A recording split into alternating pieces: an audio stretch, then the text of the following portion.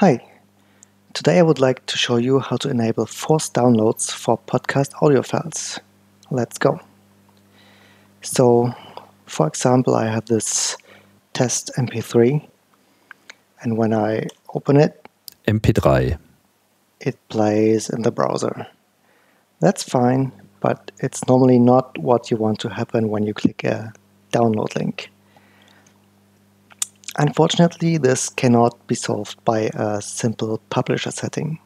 You need to configure the web server. I will explain for both Apache and nginx. Let's start with Apache. Apache uses .htaccess files to locally apply configurations. So the best place to put the configuration is right next to your files. In my case, this files directory. So let's edit the htaccess. Here I put this code.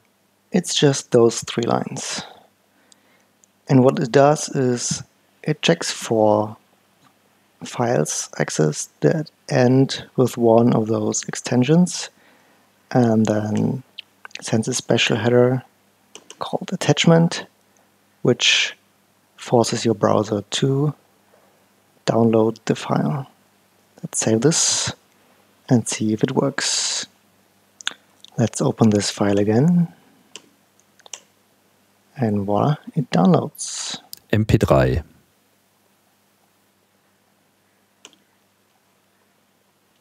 There is another issue with many Apache setups: MIME types. Let's see what my Apache thinks of an M4A. And there you can see it says the content type is text plain. That doesn't seem right. So while we are having the configuration open, let's also fix the MIME types. It looks like this. It tells Apache when you serve an MP3, it's audio MPEG MIME type. When you serve a file with the extension M4A, it's audio MP4 MIME type, etc., etc. Pretty straightforward. Now if we save that and check again, it correctly serves the file as audio MP4. Hooray! Next up, nginx. It works pretty similar to Apache, just the notation is a bit different.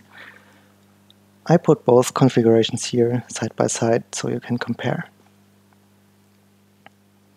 But in general, it works pretty much the same. Alright, that's it for today. Thanks for watching and happy podcasting.